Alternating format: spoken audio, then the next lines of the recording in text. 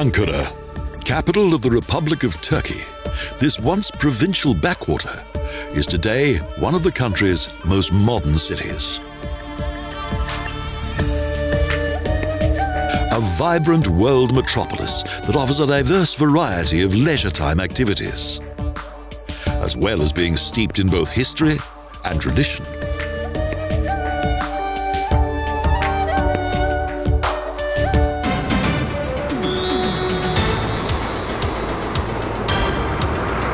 We begin in the modern area of the city, which became established in the 20th century. The Şişe district is considered to be at its center.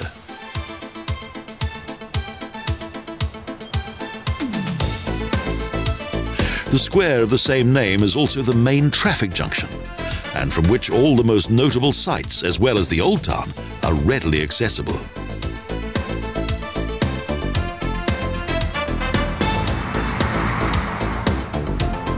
The center of the square is indicated by a giant monument, the solar disk, the cultural symbol of the ancient Hittites, upon which is a deer.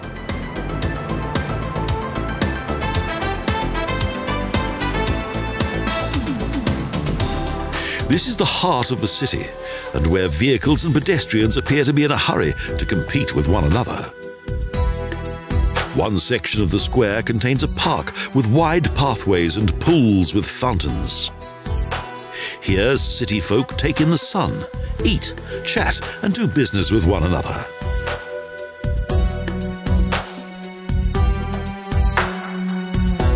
The origins of the city date back to the 2nd century BC. Here, at that time, was the Hittite settlement of Ankara that was situated along the main route from Hattutus to Sardis. The Romans also settled here and gave the new Roman province of Galatia its name, Ankara.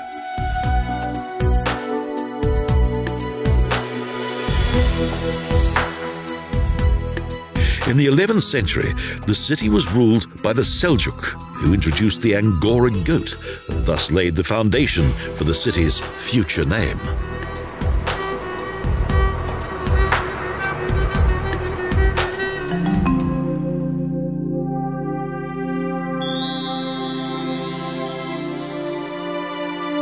On a hill to the north is the largest and most splendid mosque in Turkey, the Kocatepe Camii.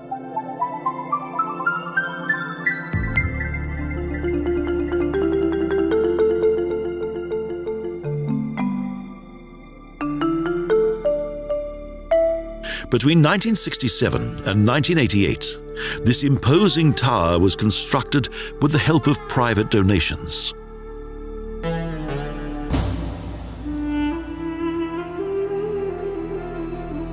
A replica of the Blue Mosque in Istanbul, it has 4 minarets and accommodates around 20,000 worshippers.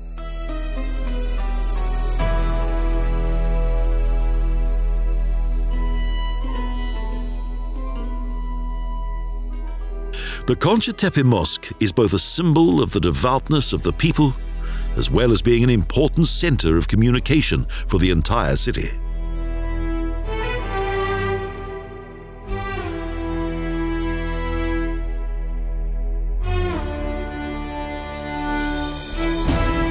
An impressive house of God, whose splendor captivates all who come here and overwhelms with its magnificence.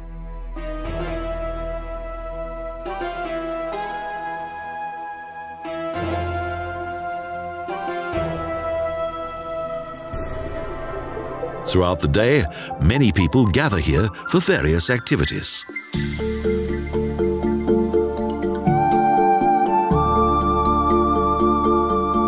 So, within the underground spaces of this important symbol of Islam are several tea houses.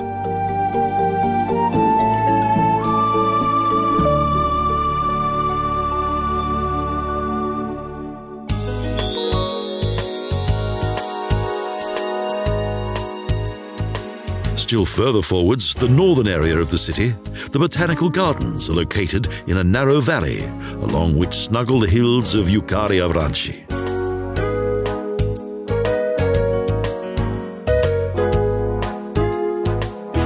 Small paths lead through the lush green splendor, and many people use these oases of tranquility for a well-deserved break from city life.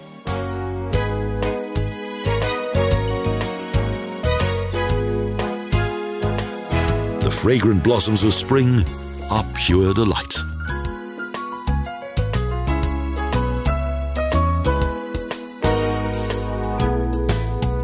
Despite the heavy city traffic, several parks provide a temporary escape.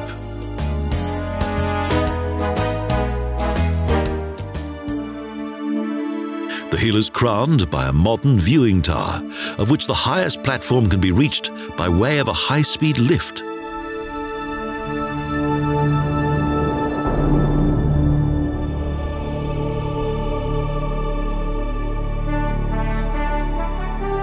From here, the view curves over the roofs of the city, which played an important role in the Turkish War of Independence and prevented the partition of the nation.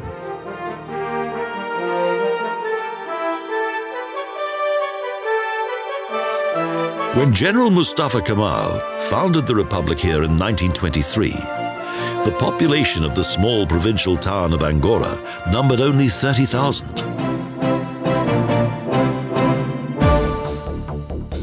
By 1980, it had risen to 2 million, and soon it will reach 5 million.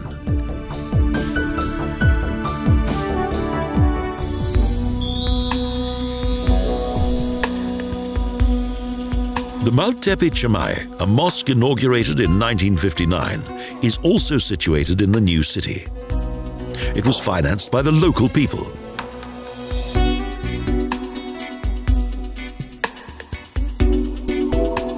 It is constructed of white stone and brick, is 20 meters wide and long, with a dome that is 50 meters high.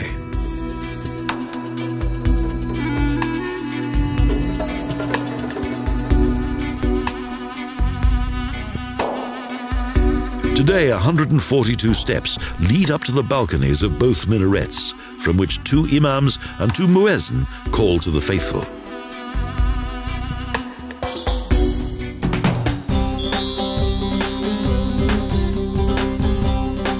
Ankara's old town is overlooked by a castle mound, upon which the city's citadel extends above the pinnacle.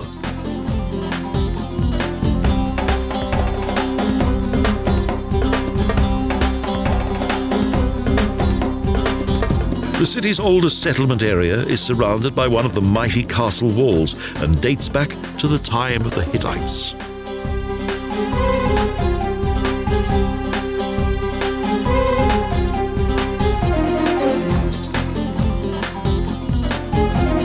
The slope of the hill in front of the citadel is completely covered with geçikondas, a mass of quickly constructed buildings which at first only consisted of walls and a roof.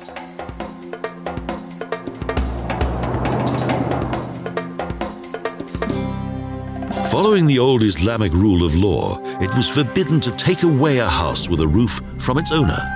The same is true today, despite new laws.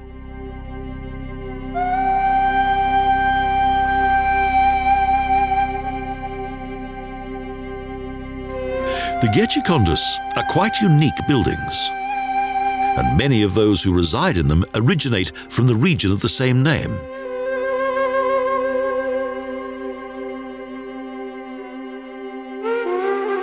The outer wall is about 1,500 meters long, and 15 of the original 18 bastions and towers still remain.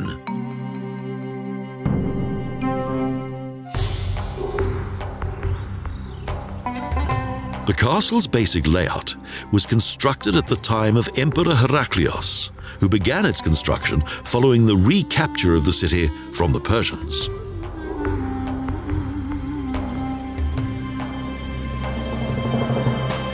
The internal section of the castle complex was first inhabited in Osman times and was for some time an impoverished and run-down residential district.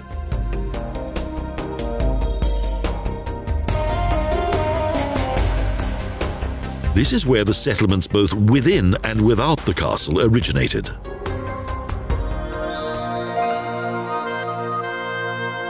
The Arslanani Chamai, the Lion's Den Mosque, is also to be found here.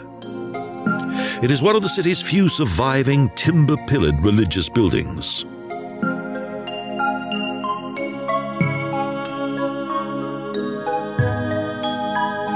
The old structure once belonged to a Kolishi, a mosque district whose original buildings are no more.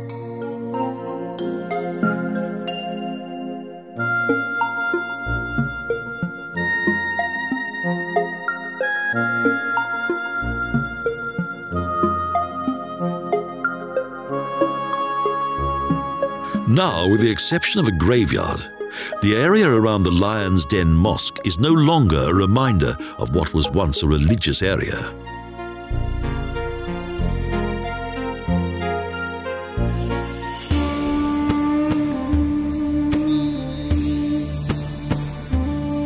The Hisha Kapisi is the main external gate of the castle complex. A relatively small, tunneled entrance.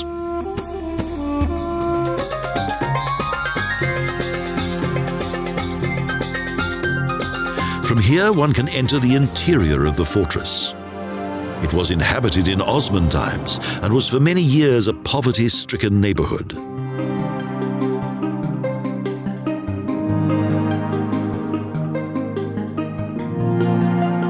Alleys that were designed to wend themselves up and down, confuse and bewilder, although do not distract from the ever-changing scenery.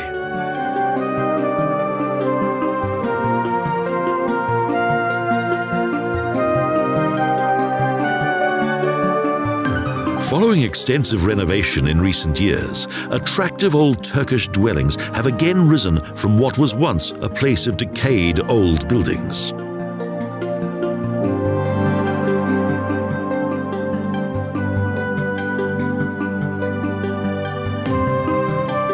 Following the main inner gate, a steep stairway leads to the main castle and its extensive walls.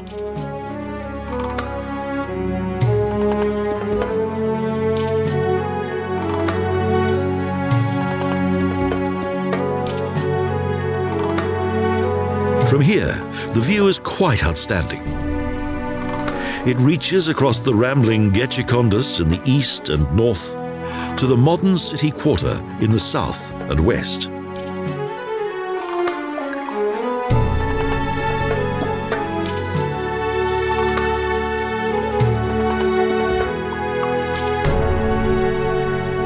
From here, as soon becomes apparent, this place was chosen for its marvelous strategic location, an invincible structure from which to defend the city.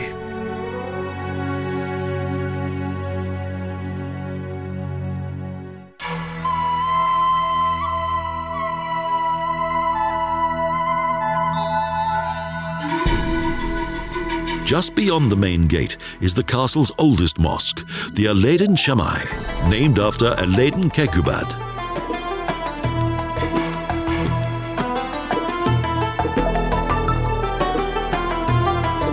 Bold inscriptions on the engraved walnut pulpit indicate that this religious building was built in 1178, although it has been renovated since that time.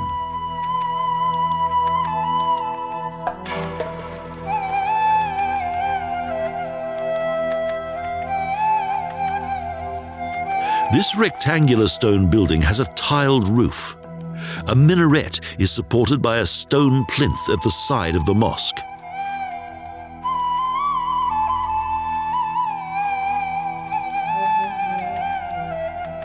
Several supporting stone slabs in the external walls and a small cemetery complete this typical Seljuk mosque.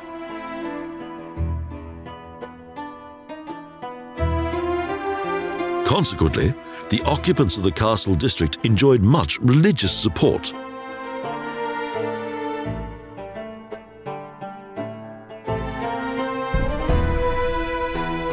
Well-sheltered narrow alleys lead to small squares, some with green swathes and fountains. It is as if time has stood still.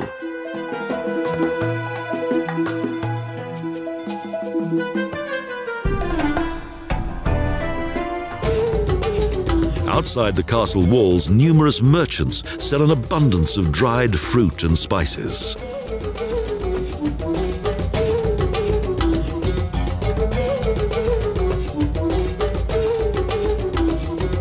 Many people come here to drink tea and just to see what's going on.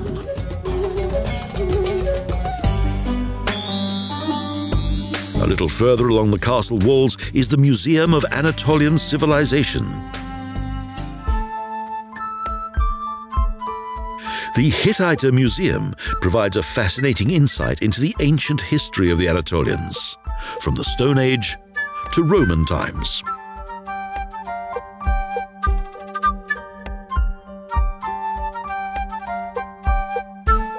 One of the most beautiful museums in the world is now located in the former Osmanic Market Hall, of which the dome was built in the 15th century.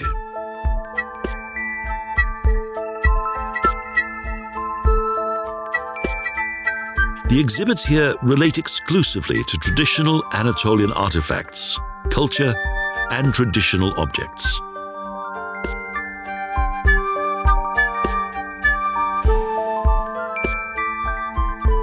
From the old and recent Stone Ages to the Bronze Age and to images and pots that date back to the time of Assyrian trading posts.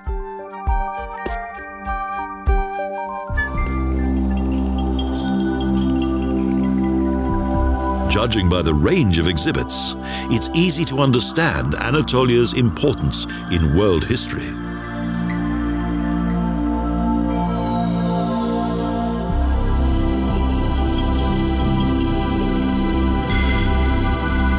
As the empire of the Hittite of Hattusis was eventually extended and a political alliance with the Assyrians was agreed, the development of a greater empire began. A Greek epoch followed from which the exhibits are easy to recognize. It was from this period that the artistic style within the whole Mediterranean area was determined.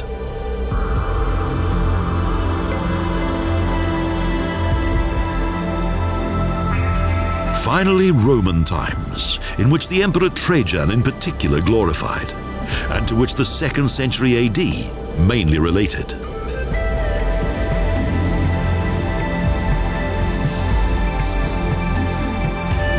The exhibits are so remarkable that they are tantamount to being a living history, helping one to delve back into a former era. A quick photo in front of the museum, marking the end of a fascinating visit.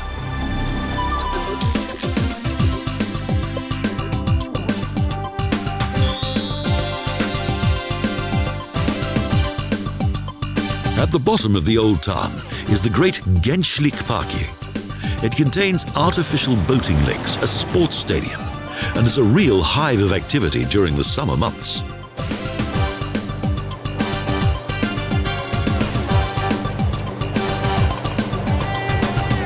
Its main attraction is the pleasure park, which is open all year round. Both young and old come here to enjoy its many attractions.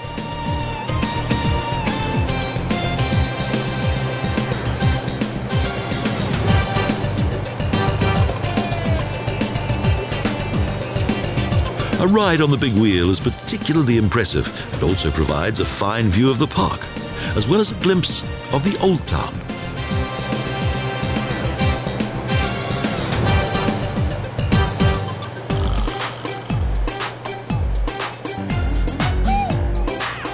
Here, the adventurers can test their courage and spend their leisure time in wildly swinging boats on a whirling carousel and unpredictable furniture.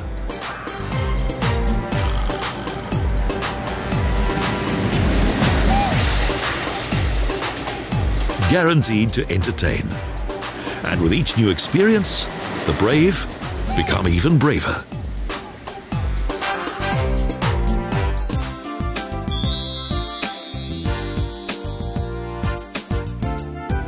There's a splendid zoo in the western outskirts of the city. As with many of the city's parks, it originated in the early years of the Republic.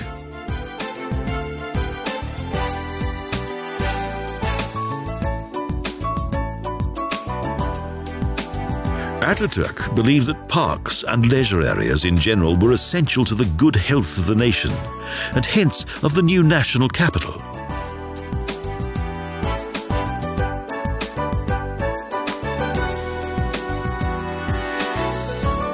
General Mustafa Kemal successfully acquired today's region of Turkey, founded the republic, and was its first president.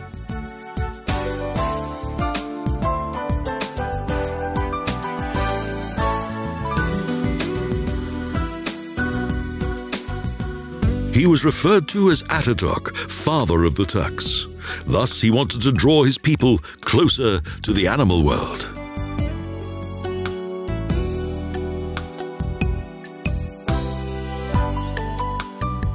Since then, the zoo has, along with indigenous animals such as wolves and bears, also accommodated wildlife from distant continents.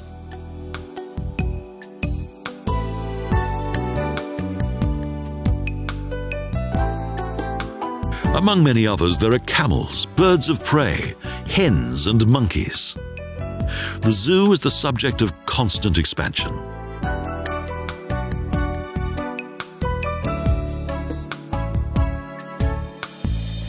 Entry to the sea house is by way of a huge shark's mouth.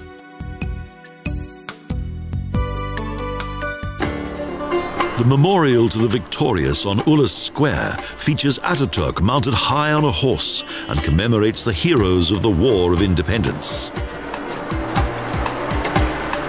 All around, the traffic reigns supreme.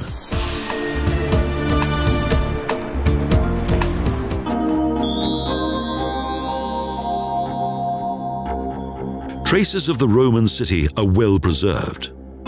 Near Ulus Square are the splendid remains of the Karaçhale spring baths.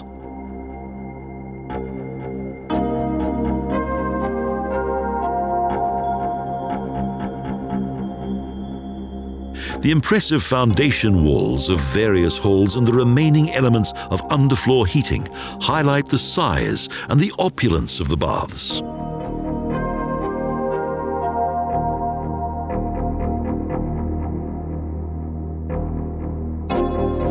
The Karaçhale baths honored Asclepius, god of health, and were destroyed by fire in the 10th century.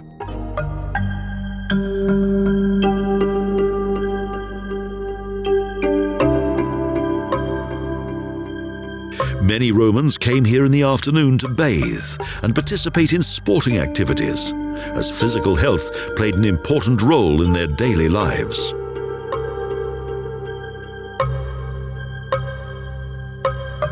The Roman baths were built in the lower, sheltered areas of the city. Monumental areas follow one after the other. Rows of spacious courtyards of columned galleries and adjoining domed roofs.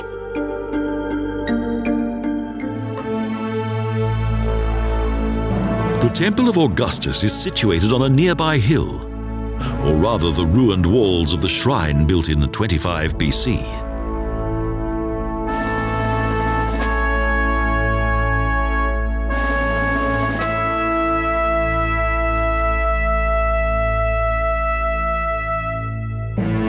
To honor the Roman Emperor Augustus, the texts of his grand legacy were written into the walls, parts of which remain today.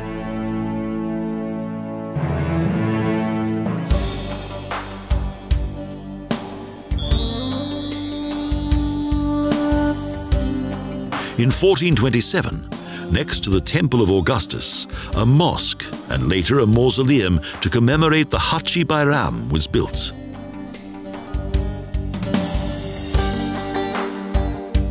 This revered holy man founded the Bayrami order in Ankara, a dervish order dedicated to social duties.